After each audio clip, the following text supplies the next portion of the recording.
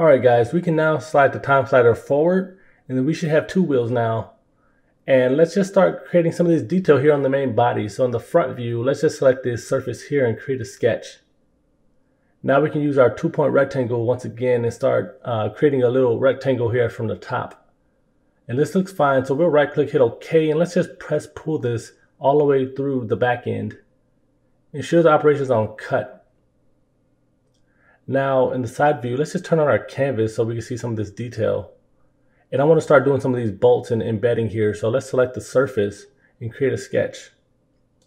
And let's grab our circle diameter circle tool here, and we'll just start to outline just one of these. And we'll hit Control C to copy this size of the parameter, and we'll finish sketch. Now we'll select this surface and we'll create a sketch here. And since we already copied the size and parameters of the last circle, we'll just use that tool once again, and we'll just click and drag out and hit Control V to paste those parameters. Now we'll just select this outline and just Control C, Control V, and we'll just paste this along this path. And yes, we could have patterned it, but I prefer to do it this way.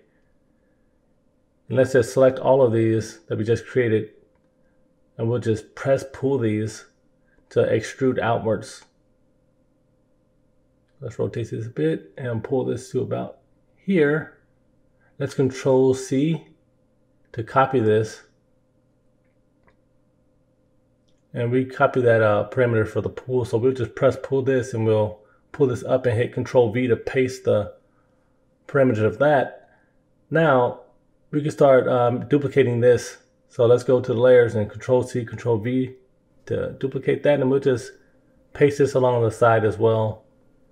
I'm also going to Control V once again to paste one right below. And I'm looking at a reference of the actual vehicle on my dual screen, so I'm going to reposition this one I just pasted. We'll slide it over. Let's hit OK. Now I'm going to Control C, Control V to paste this one and copy it. And let's just slide this over here. Now we can grab both of these and Control C, Control V to paste those right above. This looks pretty good. Now let's hit F to go into fillet mode. And I want to just fillet one of these really quick, just to get that parameters. And I'll Control C that and go back. Now I can select the edge of all of these, and I have that parameter copied. So once I'm done selecting all of these, I'll just hit Control V to paste it, and they'll all inherit that parameter. Now let's start combining these together. So let's go to Combine above, select the main body, and let's select the first bolt we created, and then we'll go to the bottom and shift select that, and we'll hit OK to join those all together. Copy this reflector light here. Let's Control C, Control V. Let's rotate this 90 degrees so we can adjust and move it to the back. Now let's turn on this canvas. And as you can see, the canvas is off, so I'm going to use the reference on my dual screen to better position this. And the actual version is a bit higher than the one on the side. So let's just slide this back so it doesn't, protrude through the actual body here.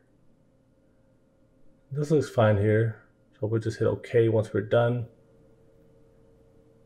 Now let's duplicate this back tire here. So Control C, Control V that. And this will be the spare tire in the back. So let's turn this 90 degrees. And let's start positioning this to match the reference for the back. So let's turn on that canvas.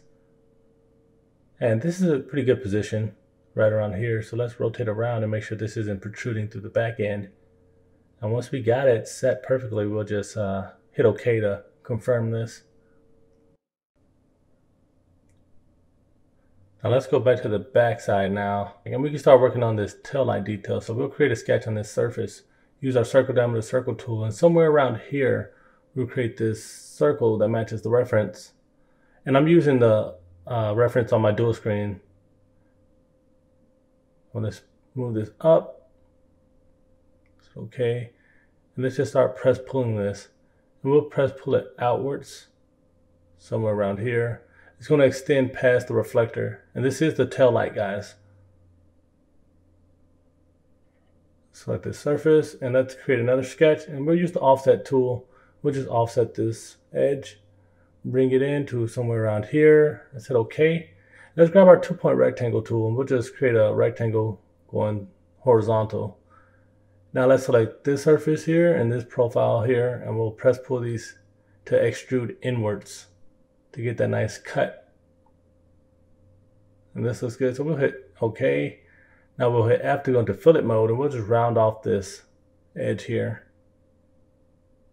Now what I want to do is go to the layer and Control C, Control V to duplicate that, and then I'll hit OK, and I'll just toggle one off, and I'll go to combine, and I'll combine the main body with this duplicate and hit cut, so we have a nice cut through.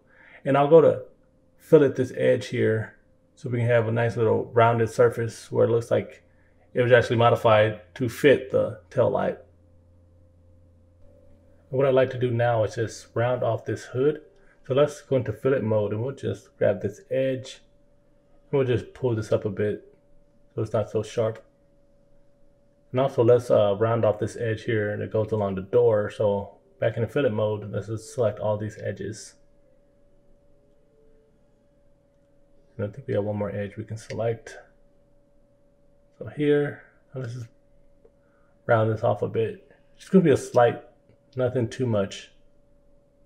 And once we're satisfied, we'll just hit OK. That looks good.